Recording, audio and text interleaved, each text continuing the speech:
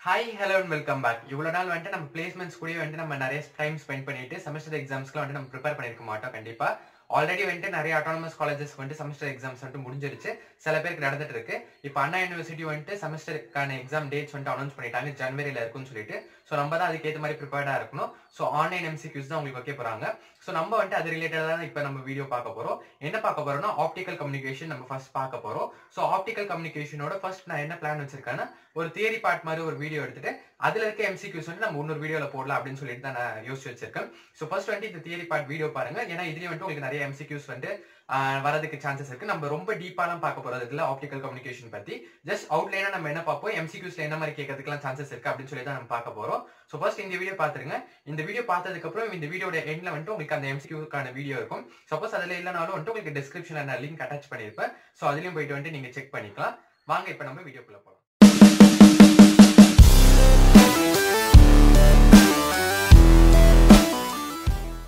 So இதுக்கு முன்னாடி நம்ம ப்ரீவியஸ் இயர் செமஸ்டர்ஸ்லேயே வந்து நம்ம கம்யூனிகேஷன் பற்றிலாம் பார்த்துப்போம். அது வந்து எலக்ட்ரோ மேக்னெட்டிக் கம்யூனிகேஷன் அந்த மாதிரிலாம் உங்களுக்கு ரிலேட்டடாக இருக்கும். இது உங்களுக்கு என்னன்னா ஆப்டிக்கல் கம்யூனிகேஷன், லைட் கூட உங்களுக்கு சம்மந்தப்படுத்தி நம்ம இன்ஃபர்மேஷன் எப்படி டிரான்ஸ்மிட் பண்ணுறது தான் வந்து உங்களுக்கு இந்த ஆப்டிக்கல் கம்யூனிகேஷன். ஸோ ஃபர்ஸ்ட் வந்து நம்ம டெஃபினேஷன் பார்க்கலாம். ஏன் டெஃபினேஷன் நம்ம பார்க்குறோம்னா உங்களுக்கு வந்து எம்சிக்யூஸ் வந்து டெஃபினேஷன்ல இருந்து கூட கேட்கறதுக்கு சான்சஸ் இருக்கு.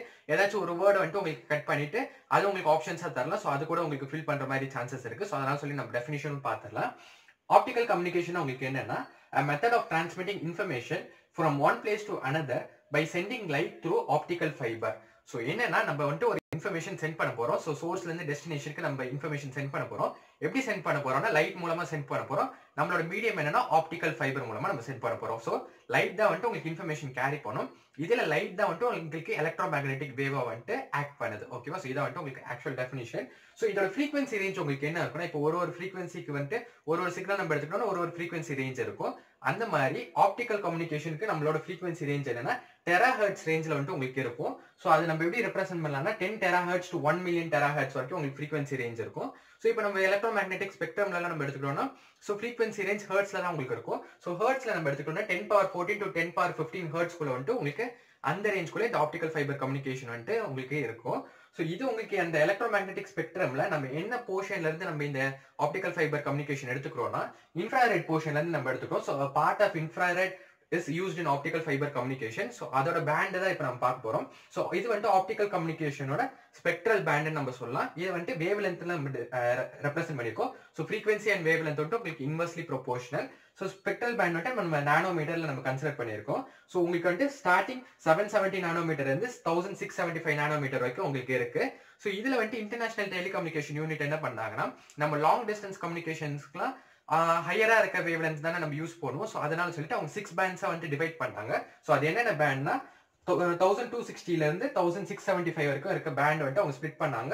ஸோ டோட்டலா வந்து 6 பேண்ட்ஸ் OESCLU அப்படின்னு சொல்லிட்டு உங்களுக்கு 6 பேண்ட்ஸ் வந்து கிரியேட் பண்ணாங்க. ஸோ ஓனா உங்களுக்கு என்னன்னா ஒரிஜினல் பேண்ட், ஈனா எக்ஸ்டெண்டட் பேண்ட், எஸ்னா வந்து ஷார்ட் பேண்ட், சீனா வந்து கன்வென்ஷனல் பேண்ட், எல்னா வந்து லாங் பேண்ட், யூனா வந்து அல்ட்ரா லாங் பேண்ட். ஸோ இதோட ரேஞ்ச் உங்களுக்கு இருக்கு தெரியுமா? ஸோ இதெல்லாம் வந்து எப்படி ஞாபகம் வச்சுக்கிறதுன்னு சொல்லிட்டு நான் எம்சிக்யூஸ்ல ஒரு வீடியோ போட்டேன்னு சொன்னா தெரியுமா? ஸோ அதுல வந்துட்டு நான் உங்களுக்கு எக்ஸ்பிளைன் பண்ணிருப்பேன். ஸோ அதுல வந்துட்டு நீங்க போயிட்டு செக் பண்ணிக்கலாம். ஸோ இதுல வந்துட்டு உங்களுக்கு என்னன்னா மோஸ்டா யூஸ் பண்ற காமனான வேவ் லென்த் இருக்கும் தெரியுமா? ஸோ அந்த வேவ் லென்த் ஸ்பெக்ட்ரம்ல தான் நம்ம யூஸ் பண்ணுவோம்னு சொல்லிட்டு ஸோ அந்த மாதிரி வந்துட்டு உங்களுக்கு 4 டைப்ஸ் உங்களுக்கு இருக்கு. என்னென்ன wave லென்த்னா 850 nanometre, 1310 nanometre, 1550 nanometre, 1625 nanometre. So இந்த 4 டைப்ஸ் ஆஃப் விண்டோஸ்ல தான் வந்துட்டு நம்ம மோஸ்டா வந்துட்டு ஆப்டிக்கல் ஃபைபர் கம்யூனிகேஷன் யூஸ் பண்ணுவோம். ஸோ நெக்ஸ்ட் வந்து நம்ம ஆப்டிக்கல் ஃபைபர் கம்யூனிகேஷனோட பிளாக் டயக்ராம் பார்க்கலாம். எதுக்கு பிளாக் டயக்ராம் பார்க்கணும் எம்சிக்யூஸ்ல அப்படின்னு நீங்க யோசிக்கலாம். ஸோ ஏன்னா இதுல இருக்க சில டிவைசஸ் வச்சு அவங்க அதுக்கேற்ற மாதிரி கொஸ்டின்ஸ் கேட்கறது கூட சான்சஸ் இருக்கு. ஸோ பிளாக் டயக்ராமும் வந்துட்டு நம்ம பார்த்துக்கலாம். ஸோ உங்களுக்கு என்னன்னா சோர்ஸ் டு டெஸ்டினேஷன் தான் வந்துட்டு நம்ம வந்துட்டு இன்ஃபர்மேஷனை பாஸ் பண்ண போறோம். அதுக்கு நடுவில் என்னென்ன எக்யூப்மெண்ட்ஸ்லாம் இருக்குன்னு சொல்லி தான் நம்ம இப்போ பார்க்க போறோம். ஸோ நம்ம பேசுற இன்ஃபர்மேஷன் வந்துட்டு அனலாக் வேவா இருக்குன்னு அசியூம் பண்ணிக்கோங்க. ஸோ அனலாக் வேவா உங்களுக்கு இருக்கு. ஸோ அது வந்துட்டு இன்புட் டிரான்ஸ்டியூசர் மூலமா நம்ம எலக்ட்ரிக்கல் சிக்னலை வந்துட்டு ஃபர்ஸ்ட் கன்வெர்ட் பண்றோம் போறோம். ஸோ இன்புட் டிரான்ஸ்டியூசர் மூலமா எலக்ட்ரிக்கல் சிக்னலா கன்வெர்ட் பண்றோம். ஸோ எலக்ட்ரிக்கல் சிக்னலா கன்வெர்ட் பண்ணி நம்ம வந்துட்டு ஆப்டிக்கல் டிரான்ஸ்மிட்டருக்கு நம்ம அனுப்ப போறோம். ஸோ இந்த ஆப்டிக்கல் டிரான்ஸ்மிட்டர்ல உங்களுக்கு என்னென்ன இருக்கும்னா interface circuit, drive circuit, optical source, இந்த 3 காம்பனன்ட்ஸ் தான் உங்களுக்கு இருக்கு. ஸோ இன்டர்ஃபேஸ் சர்க்யூட் உங்களுக்கு என்ன பண்ணணும்னா சிக்னல் வந்துட்டு ப்ராசஸ் பண்ணி அனுப்பும். ஸோ டிரைவ் சர்க்யூட் உங்களுக்கு என்ன பண்ணணும்னா அது வந்துட்டு உங்களுக்கு வர எலக்ட்ரிக்கல் சிக்னல் ஆப்டிகல் சோர்ஸ்க்கு வந்துட்டு டிரைவ் பண்ணும். அப்படின்னா உங்களுக்கு என்னன்னா வர சிக்னலுக்கு ஏற்ற மாதிரி கரண்ட் வந்துட்டு மாடுலேட் பண்ணி உங்களுக்கு அனுப்பும். ஸோ ஆப்டிகல் சோர்ஸ் உங்களுக்கு என்ன பண்ணும்னா வர எலக்ட்ரிக்கல் சிக்னலை லைட் சிக்னலாக கன்வெர்ட் பண்ணும். ஏன்னா நம்ம இன்ஃபர்மேஷன் வந்து லைட் சிக்னலாக தான் வந்து நம்ம அனுப்ப போறோம். ஸோ அதனால சொல்லி ஆப்டிகல் சோர்ஸ் வந்து உங்களுக்கு லைட் சிக்னலாக கன்வெர்ட் பண்ணும். ஸோ ஆப்டிகல் சோர்ஸ்ல வந்து உங்களுக்கு மொத்தம் 3 டைப்ஸ் இருக்கு. நம்ம சிலபஸ் படி நம்ம பார்த்தோம்னா வந்து உங்களுக்கு 2 டைப்ஸ் தான் சொல்லியிருப்பாங்க, லேசர் அண்ட் எல்இடின்னு சொல்லிட்டு. ஸோ டோட்டலாக வந்து 3 டைப்ஸ் உங்களுக்கு இருக்கு. ஸோ ஃபர்ஸ்ட் ஒன் உங்களுக்கு என்னன்னா வைட் பேண்ட் சோர்ஸ். ஸோ இன்கேண்டசன்ஸ் லேம்ப்லாம் உங்களுக்கு வரும் தெரியுமா? ஸோ அதெல்லாம் வந்து வைட் பேண்ட் சோர்ஸ்ல உங்களுக்கு வந்துடும். நெக்ஸ்ட் வந்து இன்கோஹரன்ட் சோர்ஸ். ஸோ இன்கோஹரன்ட் சோர்சஸ்ல தான் வந்து உங்களுக்கு எல்இடிஸ் இருக்கும். கோஹரன்ட் சோர்சஸ்ல வந்துட்டு உங்களுக்கு லேயர்ஸ் இருக்கும். ஸோ டோட்டலா வந்து 3 டைப்ஸ் ஆஃப் ஆப்டிகல் சோர்ஸ் உங்களுக்கு இருக்கு. ஸோ இந்த ஆப்டிகல் சோர்ஸ் வந்து நம்ம ஆப்டிகல் ஃபைபர் வழியா தான் நம்ம டிரான்ஸ்மிட் பண்ண போறோம். ஸோ டைரக்டா வந்துட்டு ஆப்டிகல் சோர்ஸ்ல இருந்து நம்மளால வந்துட்டு ஆப்டிகல் ஃபைபர் கூட கனெக்ட் பண்ண முடியாது. அதுக்கு வந்துட்டு ஆப்டிகல் கனெக்டர் சொல்லிட்டு ஒன்று இருக்கு. ஸோ அந்த ஆப்டிகல் கனெக்டர் மூலமா தான் வந்துட்டு நம்ம சிக்னலை வந்துட்டு ஆப்டிகல் ஃபைபருக்கு தர போறோம். ஸோ ஆப்டிகல் ஃபைபர் வந்துட்டு எப்படி உங்களுக்கு மேக் பண்ணுவாங்கன்னா கிளாஸ் ஆர் பிளாஸ்டிக் வச்சு தான் வந்துட்டு உங்களுக்கு மேக் பண்ணுவாங்க. ஸோ ஆப்டிகல் ஃபைபர் வந்துட்டு கிளாஸ் ஆர் பிளாஸ்டிக் வச்சு உங்களுக்கு மேக் பண்ணுவாங்க. ஸோ ஆப்டிகல் கனெக்டருக்கும் ஆப்டிகல் ஸ்லைஸ்க்கும் உங்களுக்கு என்ன டிஃபரன்ஸ்னா, ஆப்டிகல் கனெக்டர் வந்துட்டு உங்களுக்கு ஒரு டெம்பரரி ஜாயிண்ட் மாதிரி. ஏன்னா உங்களுக்கு இங்க ஏதாச்சும் டேமேஜ் நடந்துச்சுன்னா வந்துட்டு நீங்க ஈஸியா ரிமூவ் பண்ணி உங்களுக்கு சேஞ்சஸ் ஏதாச்சும் பண்ணணும்னா ஆப்டிகல் கனெக்டர் நீங்க யூஸ் பண்ணீங்கன்னா உங்களுக்கு வந்துட்டு ஈஸியா இருக்கும்.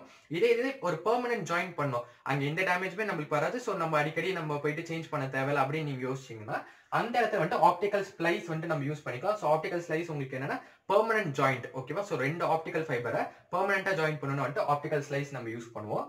ஸோ இது உங்களுக்கு என்னன்னா பீம் ஸ்பிளிட்டர் ஒரு ஆப்டிகல் கப்ளர் நம்ம சொல்லலாம், ரெண்டுமே வந்துட்டு நம்ம சொல்லலாம். ஸோ என்னன்னா வர சிக்னலை வந்துட்டு நம்ம 2 டிவைசஸ்க்கு வந்துட்டு நம்ம 2 எக்யூப்மெண்ட்ஸ்க்கு வந்துட்டு ட்ரான்ஸ்ஃபர் பண்ணி விடணும்னா இந்த பீம் ஸ்பிளிட்டர் ஒரு ஆப்டிகல் கப்ளர் யூஸ் பண்ணிக்கலாம். ஸோ உங்களுக்கு ஷார்ட் டிஸ்டன்ஸா இருக்கு, இங்கேயே வந்துட்டு எனக்கு இன்ஃபர்மேஷன் தேவை அப்படின்னா வந்துட்டு இந்த பீம் ஸ்பிளிட்டர் யூஸ் பண்ணி நீங்க வந்துட்டு அதோட இன்ஃபர்மேஷன் நீங்க எடுத்துக்கலாம். சப்போஸ் நீங்க லாங் டிஸ்டன்ஸ்க்கு அனுப்புறீங்க, ஸோ லாங் டிஸ்டன்ஸ் அனுப்பும்போது உங்களுக்கு வந்துட்டு சிக்னல் வந்துட்டு டிகிரேட் ஆகும். ஸோ சிக்னல் வந்துட்டு நீங்க மறுபடியும் வந்துட்டு ரிப்பீட்டர்ஸ் யூஸ் பண்ணி நம்ம இது பண்ணணும் தெரியுமா? ஸோ எலக்ட்ரிக்கல் சிக்னல்ஸ் நம்ம எலக்ட்ரோ மேக்னெட்டிக் வேவ்ஸ்லாம் நம்ம எடுத்துக்கிட்டோம்னா ரிப்பீட்டர்ஸ் யூஸ் பண்ணி நம்ம சிக்னல்ஸ் வந்துட்டு கரெக்டான ஃபார்முக்கு நம்ம எடுத்துடுவோம்.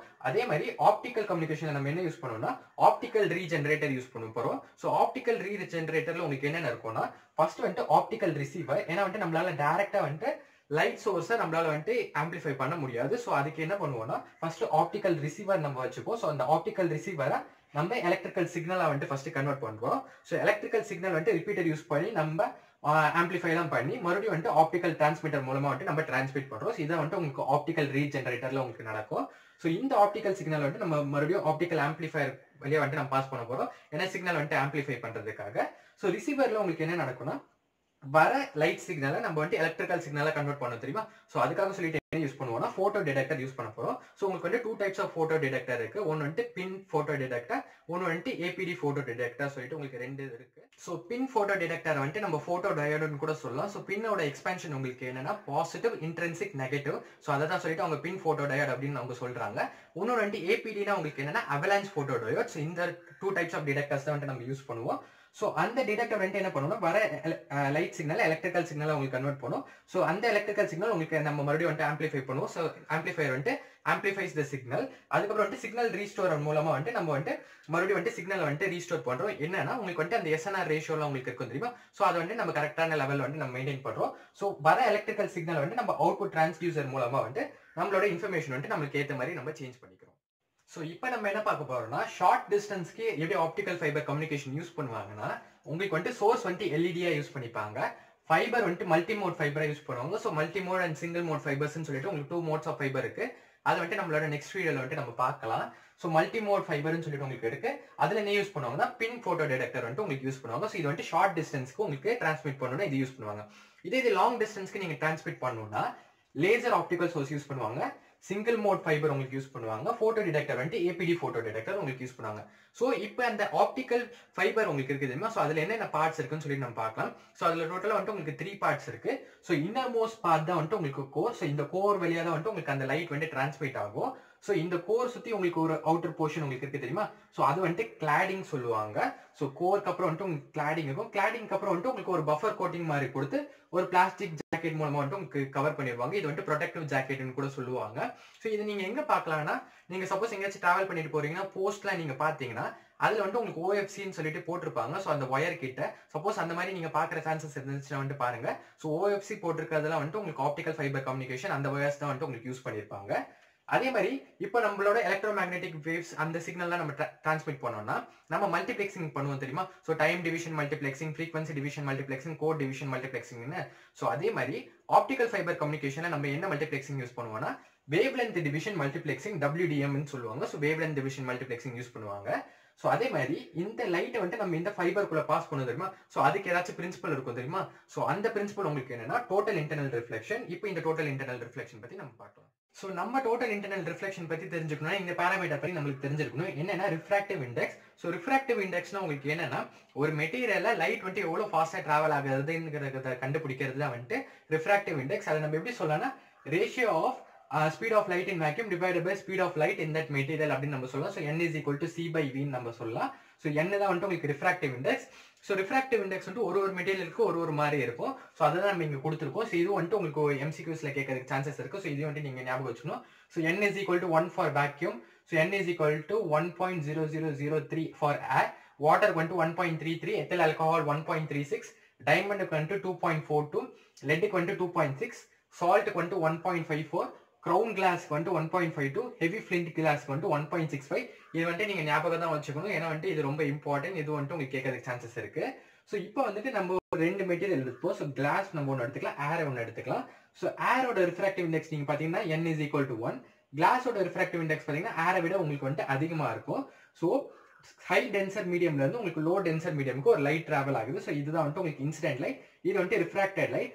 ஏன் உங்களுக்கு வந்துட்டு இந்த மாதிரி ரிஃப்ராக்டட் உங்களுக்கு நடக்குதுன்னா ஸோ கிளாஸ்ல வந்துட்டு ஒரு விதமான ஸ்பீட் இருக்கும். ஸோ கிளாஸோட நீங்க ரேட் எடுத்துக்கிட்டீங்கன்னா 1.52 உங்களுக்கு ஜாஸ்தியா இருக்கு ஏரை விட. அப்போ வந்துட்டு வெலாசிட்டி வந்துட்டு உங்களுக்கு கம்மியா இருக்கும். ஸோ உங்களுக்கு வந்துட்டு வெலாசிட்டி கம்மியான ஸ்பீட்ல வந்துட்டு உங்களுக்கு லைட் ரேட் டிராவல் ஆகுது. ஸோ இந்த டென்ஸ் மீடியம்ல இருந்து லெஸ் டென்ஸ் மீடியமுக்கு உங்களுக்கு போறப்போ வெலாசிட்டி அந்த ஸ்பீட் ஆஃப் லைட் வந்துட்டு உங்களுக்கு இன்க்ரீஸ் ஆகும் தெரியுமா? அதனால சொல்லிட்டு உங்களுக்கு இங்க நார்மல்ல இருந்து உங்களுக்கு வந்துட்டு ரிஃப்ராக்ட் ஆகுது. ஸோ அதனால சொல்லிட்டு உங்களுக்கு இங்க லைட் ரே வந்துட்டு ரிஃப்ராக்ட் ஆகுது. ஸோ இது ஆங்கிள் ஆஃப் இன்சிடென்ஸ், இது ஆங்கிள் ஆஃப் ரிஃப்ராக்ஷன்.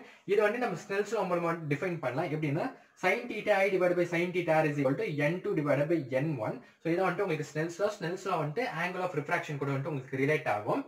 ஸோ இப்போ இந்த ஆங்கிள் ஆஃப் இன்சிடென்ஸ் வந்துட்டு நம்ம இன்க்ரீஸ் பண்றோம். ஸோ கொஞ்சம் வந்துட்டு இதோட ஆங்கிள் இப்போ 30 டிகிரி இருக்குன்னா நம்ம வந்துட்டு ஒரு 40 டிகிரி 45 டிகிரி இன்க்ரீஸ் பண்றோம். ஸோ அந்த மாதிரி நம்ம வச்சோம்னா உங்களுக்கு வந்துட்டு ஒரு கிரிட்டிக்கல் ஆங்கிள் ஒன்று ஃபார்ம் ஆகும். ஸோ கிரிட்டிக்கல் ஆங்கிள் உங்களுக்கு ஃபார்ம் ஆகும்போது உங்களுக்கு அந்த ஆங்கிள் ஆஃப் ரிஃப்ராக்ஷன் என்ன ஆகும்? 90 டிகிரி ஆகும். உங்களுக்கு அந்த ரிஃப்ராக்ட் ஆகிற ரே வந்துட்டு இந்த மீடியமோட அந்த பேரலல் கூடிய அந்த லைன் மேலேயே வந்துட்டு உங்களுக்கு போகும். ஸோ அதுதான் வந்துட்டு உங்களுக்கு ரிஃப்ராக்டட் ரே. இது வந்துட்டு கிரிட்டிக்கல் ஆங்கிள்னு சொல்லுவாங்க. ஸோ கிரிட்டிக்கல் ஆங்கிளோட டெஃபினிஷன் உங்களுக்கு என்னன்னா minimum angle of incidence at which a light ray strike the interface of two media and result in an angle of refraction of 90 degree. So என்னன்னா minimum angle of incidence at which the angle of refraction is 90 degree. So இதுதான் வந்து உங்களுக்கு critical angle. So critical angle வந்து minimum angle. So அதை நல்லா வந்து underline பண்ணிக்கோங்க. ஏன்னா இது வந்து உங்களுக்கு MCQல கேட்கறதுக்கு சான்சஸ் இருக்கு. ஸோ இது வந்து கிரிட்டிக்கல் ஆங்கிளுக்கு. சப்போஸ் இந்த கிரிட்டிக்கல் ஆங்கிளை விட நம்ம ஆங்கிள் ஆஃப் இன்சிடென்ஸ் ஒன்று அதிகப்படுத்துறோம்னா ஸோ இது வந்துட்டு உங்களுக்கு ஒரு 40 டிகிரி இருக்குன்னா இது வந்துட்டு நம்ம 50 டிகிரி 60 டிகிரி அந்த மாதிரி வைக்கிறோம்னா அப்போ வந்துட்டு உங்களுக்கு என்ன ஆகும்னா இந்த சர்ஃபேஸ்ல உங்களுக்கு நார்மல்ல பட்டு உங்களுக்கு ரிஃப்ளெக்ட் ஆயிடும். உள்ளே வந்துட்டு உங்களுக்கு ரிஃப்ளெக்ட் ஆகும். ஸோ இதோட பிரின்சிபல் தான் வந்துட்டு உங்களுக்கு total internal reflection. So total internal ரிஃப்ளெக்ஷனோட definition உங்களுக்கு என்னன்னா when the angle of incidence of the light ray is greater than the critical angle, then no refraction takes place. Instead, all the light is reflected back into the denser material, in this case the glass itself. This is called total internal reflection. So இதான் வந்து உங்களுக்கு total internal reflection. என்னன்னா உங்க class அந்த ரே வந்து refract ஆகாம அந்த கிளாஸ்க்குள்ளேயே வந்து உங்களுக்கு ரிஃப்ளெக்ட் ஆயிடும். ஸோ இதுக்கு பேர் வந்து உங்களுக்கு டோட்டல் இன்டர்னல் ரிஃப்ளெக்ஷன். ஸோ இந்த டோட்டல் இன்டர்னல் ரிஃப்ளெக்ஷன் நடக்கிறனால தான் வந்து நம்மளால லைட் வந்து ஒரு பார்ட்ல இருந்து இன்னொரு பார்ட்டுக்கு வந்து நம்ம இன்ஃபர்மேஷன் மூலமா வந்து டிரான்ஸ்மிட் பண்ண முடியுது. ஸோ இந்த கண்டிஷன் நம்ம அச்சீவ் பண்ணணும்னா வந்து நம்மளுக்கு 2 பாயிண்ட்ஸ் உங்களுக்கு இருக்கு. Rays of light must travel from a dense medium to a less dense medium. அதாவது கிளாஸ்ல இருந்து ஏருக்கு உங்களுக்கு லைட் ட்ரான்ஸ்ஃபர் ஆகுது தெரியுமா? ஸோ அதே மாதிரி தான் உங்களுக்கு இருக்கணும். ஸோ அதே மாதிரி உங்களுக்கு நெக்ஸ்ட் பாயிண்ட் என்னன்னா the angle of incidence must be greater than the critical angle. So angle of incidence வந்து critical angle விட உங்களுக்கு கிரேட்டரா இருக்கணும். இப்போ நம்ம என்ன பார்க்க போறோம்னா வந்துட்டு அந்த லைட் எப்படி அந்த ஃபைபருக்குள்ள போகுது அப்படின்னு சொல்லி தான் நம்ம பார்க்க போறோம். ஸோ ஃபர்ஸ்ட் கண்டிஷன் நம்மளுக்கு என்னது? n1 must be greater than n2. அதாவது refractive index of core must be greater than the refractive index of cladding. So அதே மாதிரி உங்களுக்கு என்னன்னா இது வந்துட்டு அக்செப்டன்ஸ் கோணம்னு உங்களுக்கு சொல்லுவாங்க. ஸோ இதுல ஃபார்ம் பண்ற இந்த தீட்டா மேக்ஸ்னு உங்களுக்கு இருக்கு தெரியுமா? ஸோ இது வந்துட்டு அக்செப்டன்ஸ் ஆங்கிள் சொல்லுவாங்க. ஸோ இந்த ஆங்கிள்குள்ள உங்களுக்கு லைட் ரே இருந்தா மட்டும்தான் உங்களுக்கு இந்த மாதிரி வந்துட்டு அது கோக்குள்ள உங்களுக்கு லைட் வந்துட்டு டிரான்ஸ்மிட் ஆகும். உங்களுக்கு வந்துட்டு இன்ஃபர்மேஷன் வந்து கரெக்டா சோர்ஸ்ல இருந்து டெஸ்டினேஷனுக்கு போகும். சப்போஸ் இந்த அக்செப்டன்ஸ் ஆங்கிளுக்கு வெளியே உங்களுக்கு ஏதாச்சும் லைட் ரே பாஸ் ஆச்சுன்னா ஸோ இங்க பாத்தீங்கன்னா இங்க வந்துட்டு உங்களுக்கு லைட் குள்ள போயிட்டு உங்களுக்கு ரிஃப்ராக்ட் ஆகி உங்களுக்கு கிளாடிங் குள்ள பாஸ் ஆயிடும். ஸோ கிளாடிங் குள்ள உங்களுக்கு போச்சுன்னா சிக்னல் லாஸ் நடக்கும். ஸோ எப்பவுமே வந்துட்டு சிக்னல் எங்க டிரான்ஸ்மிட் ஆகணும், கோர் குள்ள மட்டும் தான் உங்களுக்கு டிரான்ஸ்மிட் ஆகணும். ஸோ இந்த தீட்டா மேக்ஸோட ஃபார்முலா உங்களுக்கு என்னன்னா theta maths is equal to sin inverse of numerical aperture. So இதுக்கு நிறைய டெரிவேஷன்லாம் உங்களுக்கு இருக்கும். நம்ம ஜஸ்ட் ஃபைனல் ஃபார்முலாஸ் மட்டும் நம்ம எடுத்துக்கலாம். ஏன்னா வந்துட்டு ப்ராப்ளம்ஸ்க்கு உங்களுக்கு யூஸ்ஃபுல்லா இருக்கும். டெரிவேஷன் நமக்கு தேவையில்லை. So theta maths is equal to sin inverse of NA. NA உங்களுக்கு என்னன்னா numerical aperture.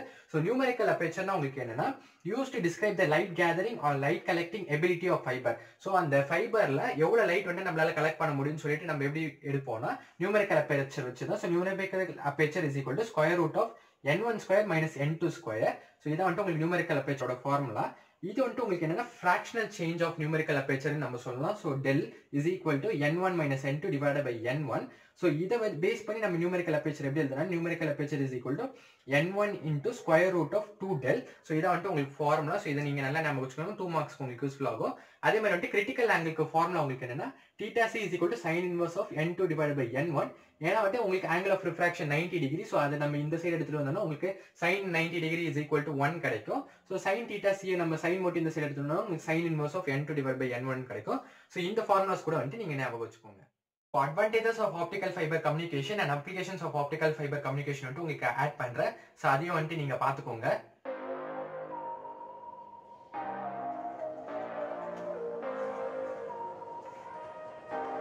ஸோ இந்த வீடியோல பேசிக்கா ஆப்டிக்கல் ஃபைபர் கம்யூனிகேஷன் அண்ட் பேசிக் ஃபார்முலாஸ்லாம் நம்ம பார்த்தோம். ஸோ இதை பேஸ் பண்ணி எம்சிக்யூஸ் வந்து நான் நெக்ஸ்ட் வீடியோ உங்களுக்கு ஒன்று போட்டிருக்கேன். ஸோ அதை பறக்காம போயிட்டு செக் பண்ணுங்க. ஏன்னா அதில் தான் வந்து உங்களுக்கு எம்சிக்யூஸ்லாம் இருக்கும். ஸோ அந்த வீடியோக்கான லிங்க் பண்ணிட்டு நான் டிஸ்கிரிப்ஷன் கொடுத்துருக்கேன், மறக்காம போயிட்டு பாருங்க. ஸோ இந்த வீடியோ வந்து உங்களுக்கு பிடிச்சிருந்தா உங்க ஃப்ரெண்ட்ஸ் எல்லாருக்கும் ஷேர் பண்ணுங்க. உங்களோட ஒப்பீனியன் ஏதாச்சும் இருந்தாலும் அதையும் வந்துட்டு கமெண்ட்ல லீவ் பண்ணுங்க. ஸோ இனிமேல் நாளைக்கு உங்களை உங்க வீடியோல சந்திக்கிறேன். Until then, stay tuned, signing off. Bye.